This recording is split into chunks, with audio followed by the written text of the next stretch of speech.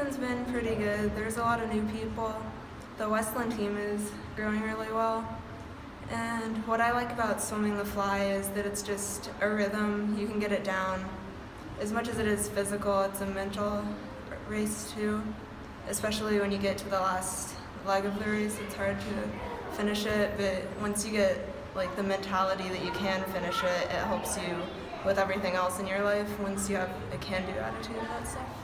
What's Coach Boggs taught you? Definitely he's the don't give up on something kind of person. He'll push you to do it, and if he thinks you can do it, he'll make you race that race.